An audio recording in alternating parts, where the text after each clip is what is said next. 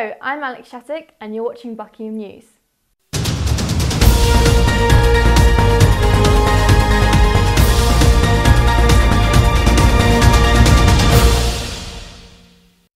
The police commissioner elections are just around the corner and the race is heating up. We contacted the candidates to see why they should have your vote. Maria Britta Barrero has the story. May the 5th will be your chance to have your say in who becomes the next Thames Valley Police and Crime Commissioner. The new Commissioner will stay in office for 4 years, starting from the 12th of May until May 2020. Representing his Conservative Party, Anthony Stansfeld, the current Commissioner, has announced he is standing for re-election.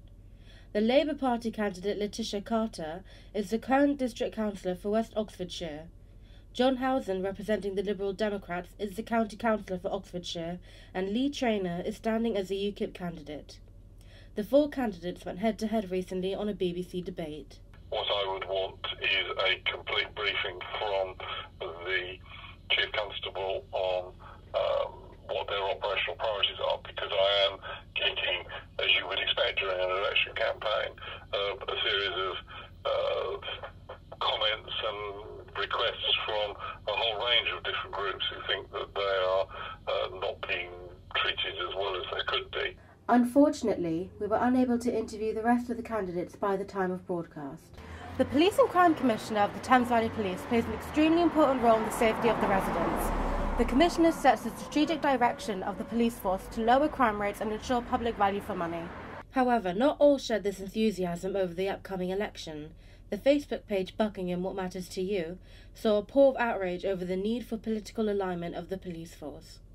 So don't forget to head to your local polling station on May the 5th to also have your say in who becomes the Thames Valley's next police commissioner. This is Maria Britta Barrero for Buckingham News. Buckingham has finally decided who will get £9,500 of local taxpayers' money to benefit the community. The council's Buckingham Decides scheme results are out and Federica Battiato went to find out more. Buckingham Decides is a plan that gives the people of Buckingham a voice to tell the council where they want their money to be spent. Votes were collated online and in traditional ballot boxes placed around Buckingham. 5 local organisations were awarded a share of the £9,500 fund. The most voted organisations, Men in Sheds Buckingham and the Citizen Advice Bureau Home Visiting Service, will both receive £3,000. How will you spend the £3,000 you won?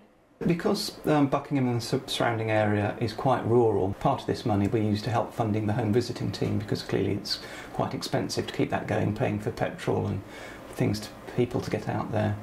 So the £3,000 is a bit of a godsend in that respect.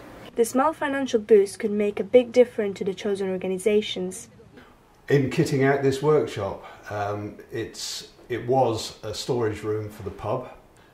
But as you can see, we've made a start on lining it out, and we will be buying machines so that we can do a vast array of woodworking projects. Paul Hudson, the Localities and Communities Manager at Buckinghamshire County Council, said, "We expected a significant number of local people to vote. We don't have immediate plans for another project, but we are looking for ways to continue to involve residents in decision-making." Buckingham Decides was a success, and it shows that once again Buckingham residents continue to care about their community. This is Federica Battiato for Buckingham News. On Monday, the second talk at Ondarchie Hall was held from the Fireside series. Professor John Clark spoke on Buckingham, capital of the county.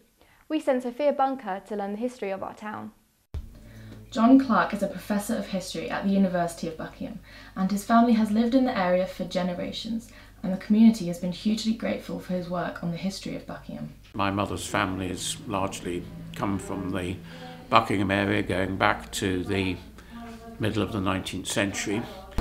The talk covered the story of Buckingham through the ages, mentioning the military, economic and political significance of its history. Professor Clark focused on the complex relationship the town has had with Stowe. Professor Clark guided us through the history of Buckingham, covering parts of its wonderful history from the first settlers through to modern times, sharing some historical anecdotes, including the myth of St Rumbold of Buckingham, who lived here for only 3 days but spoke fluent Latin at birth. I think that the sense of place in local history is terribly important to an understanding of the nature of the place. And as people move around and people become less associated with places than they perhaps were in the past, actually to provide that sense of belonging and identity is even more important now. The talk enhanced our knowledge of the small town of Buckingham and has left us wanting to know more. This is Sophia Bunker reporting for Buckingham News. In other news, hundreds of students flooded the Chandos Row building to meet prospective employers and search out internships at the university's careers fair last week. Large graduate employers such as Soundhunter, FDM, Sykes & Co and PwC were in attendance, amongst many others. A local debate ahead of the EU referendum, known colloquially as Brexit, will be held in Buckingham on the 2nd of June at an as-yet undisclosed location. MP for Buckingham, John Bercow, who is also Speaker of the House of Commons, will host the event. Constituency residents are encouraged to apply for tickets online. The university's Modern Foreign Language department held their annual cheese and wine tasting event yesterday. The event was held in the Chandos Row building, so we sent Yuan to try out what was on offer. The aroma of fresh cheese and delicious wine filled the Chandos building, as the Modern Foreign Languages department hosted a wine and cheese tasting night for everyone to attend it. Cheese and wine have been served together for generations in Europe, with the pastime as a long-held tradition in France. To drink wine while eating food is known to enhance the dining experience. And yes, so we would love to be able to hold this event again in the future and maybe have different wines, different cheese, or try different parts of the Spanish, of French gastronomy. Why not? The event itself was free and gave students and lecturers a chance to meet new people over the delicious array of cheese and wine. The attendees of the event have a lovely evening as they learned how to pair their wines and cheese together. This is Yuan for Buckingham News. Vice-Chancellor Sir Anthony Selden has announced plans to beautify the university. He wants to branch out into Bicester and enrol more students as part of his 10-year plan for the university. Mina Omagomi has the story. Ugly buildings, an improved campus aesthetic and more students are all part of the Vice-Chancellor's plans to improve the stature of the UK's only private university here in Buckingham. A walkway around the river, the Vincent Centre on the site of Santander, and general beautifying of the campus are key ideas in the Vice-Chancellor's plans. The 10-year plan will lead up to the 50th anniversary of the University of Buckingham, which is very exciting, in 2026. It is work in progress. The university is the town's biggest employer and adds an estimated £70 million to the local economy, something which the Vice-Chancellor sees as key in the strong relationship between the town and the university. And the plan is going to have a clear sense about what the ambition for the university is, and that is to be very much building on the fantastic traditions of this university, which has survived for 40 years, which is an amazing, stupendous achievement. Having only been in post for 7 months, Sir Anthony's long-term plans are already taking shape. This is Mina Omagomi, Buckingham News. Medical and economic students are likely to be the highest earners within 10 years of graduation, according to latest research, while the university in which you study has also been found to impact earnings. Laura Okitu went to find out more. You are better off studying medicine, engineering or economics if you want to earn a big salary. According to a report by the Institute of Fiscal Studies, the study also showed that graduates are much more likely to earn more than non-graduates. Medicine proved to have the highest earning graduates within 10 years, with a median wage of £55,000 for male graduates and £45,000 for female graduates. Economics came in second, with a mean wage of £42,000 for men and £38,200 for women. Creative arts graduates had the lowest median salaries, with men taking home £17,900 and women earning £14,000. Graduates are much more employable in the UK, and they earn a premium of at least 10% more than non-graduates in the workplace in the immediate short term. There are lots of benefits of doing a degree rather than not. The gender pay gap is also noticeable in all findings, with male out-earning females in all disciplines except European languages and literature, while the University of Oxford, Cambridge and the London School of Economics were found to produce the highest earners. The important thing to remember is that the earnings that graduates get do rather depend on their background, how well they did at school before they went into university, and therefore which university they actually attended. With thriving schools of business and medicine, Buckingham's graduates also stand a great chance of becoming some of the top earners. This is Laura Akiti, Buckingham News. Now over to sports with Zoe Briggs. Thank you, Alex. Monday kicked off the first boxing fitness training session of the term in the Tanmore Mill exercise studio. Not only can students sign up to take part, but also local residents interested in boxing. Chris Armand went face to face with the story. Boxing is one of the most beneficial sports for your health. Boxing helps to decrease stress, lower your risk of heart disease, burn off the last of the Christmas flab, and improve your hand-eye coordination. The sessions will teach basic boxing principles such as punching and blocking. As sessions also include physical conditioning, participants must be prepared for a legitimate workout. The students so far are loving it. I mean, from what I've been seeing, the classes have been full. We had a lot of, even after the taster session, which they call it, we had a lot of applications, people wanted to join. So yeah, they registered very quickly. The sessions run twice a week for an hour and a half on Mondays and Wednesdays. Registration costs £40 for 12 sessions over a 6-week period. So why don't you come practice your right hook and left jab? You'll never know when it might come in handy. If you're interested in attending these sessions, contact Stephen Ridley at the sports office. This is Chris Armar for Buckingham News. The University of Buckingham's football team kicked off the term with a great start, but sadly their winning streak was cut short after they lost against rivals, the Brackley Old Boys, last week. Here's Cameron Hawtrey with the story. After beating Brackley Old Boys in a triumphant 9-1 win 2 weeks ago, Buckingham couldn't quite maintain the momentum last Wednesday, succumbing to a 4-3 defeat at Brackley's ground, ending their 2-match winning streak.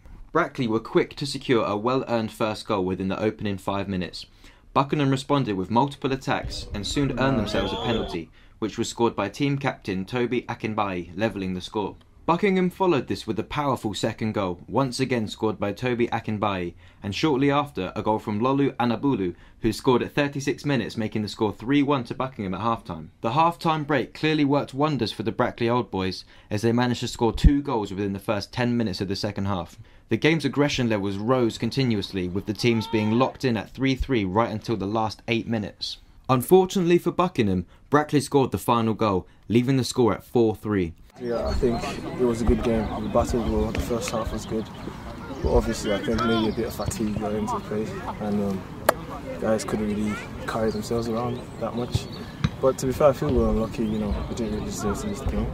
But not all hope is lost for the Bucks boys, as today they're playing in the finals of the First Division of the North Bucks League against Willen Football Club. This is Cameron Hawtrey for Buckingham News. And now back to Alex in the studio. A beautician and business owner from Buckingham will be running in the London Marathon later this month. Anita Stubbings will be taking part in the race to raise money for Wolff-Hirschhorn syndrome, which can cause growth restrictions, intellectual disability and even seizures. Nora Bachman reports.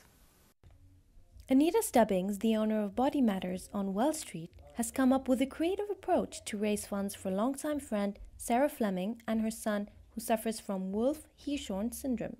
Tommy, now 5 years old, was diagnosed with the disorder at 7 months of age. The two mothers met at a postnatal group and have been friends ever since. Extremely lovely little boy who's the same age as my little boy. Unfortunately at 7 months he got diagnosed having a rare syndrome called Wolff-Hirschhorn syndrome. Now he's 5, he does need constant care, almost 24 hours. And they're desperate need of some equipment for him, so I was trying to arrange as much money as I could. Anita aims to raise enough donations for a £1,000 special stroller for Tommy and proceeds for the Wolff-Hirschhorn Syndrome Trust. This is Noor Behman for Buckingham News. Last Wednesday, Barrister John Hatchard hosted a lecture in the Franciscan Building. The lecture was entitled Undermining a Constitution by Constitutional Means. We sent Laura Hughes to see what it was all about. The seminar was the first of a series called Comparative Constitutional Law. The series of seminars are to promote and provoke discussion of some issues relating to the development and maintenance of constitutions, constitutionalism and good governance in a range of jurisdictions worldwide. The first lecture by John Hatchard discussed how different constitutional models can be used to increase or decrease presidential power. A lot of the Caribbean has the Westminster model, and I guess it works for those particularly small jurisdictions because everybody knows one another, and it's quite nice to have almost an independent person as your head of state. The seminar was not just for students studying law, but also for any students interested in constitutional law issues and challenges. The lecture was focused around how constitutions can be manipulated to control who gets into power, and offered a variety of thought-provoking ideas. There's lots of ways in which you can use a constitutional provision to exclude a particular person from elections. And as I mentioned, you can do that if they are a non-citizen, and that's where Ted Cruz has got a problem in the US at the moment because he was born in Canada. The lecture was mentally stimulating for everybody. Let's hope the next seminar, which is next Wednesday, is just as challenging. This is Laura Hughes for Buckingham News. Italian pasta, Chinese noodles, Indian curry. From the 18th to 24th of April, all these cuisines and more are celebrated during International Dining Week. We sent Owen Hughes to tantalise our taste buds with his favourite international dish. Devised by the humanitarian charity, the Curry Tree Project, International Dining Week is a fun event celebrating the diversity of cuisines available in Britain. That's why I've decided to cook up a classic chicken tikka masala, a very British dish with its own international influences. To follow our recipe, you will need 1 tin of chopped tomatoes, a tablespoon of tomato puree, 15 grams of butter, 75 millilitres of double cream and 75 millilitres of natural yoghurt, 2 tablespoons of tikka masala paste, 1 roughly chopped onion, 1 de-seeded chopped red pepper and 2 cubed chicken breasts. Fry the onions in a pan with some oil and the butter until soft and brown, then add the pepper and tikka masala paste. Next, add the chicken and cook the ingredients together for approximately 5 minutes. Add the chopped tomatoes, the tomato puree and 200 millilitres of water. Simmer for 15 minutes, stirring occasionally before removing from the heat and stirring in the yoghurt and the cream. This simple chicken tikka masala may be just one of many classic British dishes influenced by international cuisine, but it is easily my favourite. Why not give it a try yourself during this International Dining Week? I'm Owen Hughes for Buckingham News. Following the success of last year, Buckingham hosted its 4th annual Spring Fair on Sunday. We'll leave you with a short montage from Scott Stanley and we'll see you next week. The Buckingham Town Council and local residents have come together to promote ideas on environmental issues, sustainability, local produce, and crafting in the cattle pen areas of Buckingham Town Centre.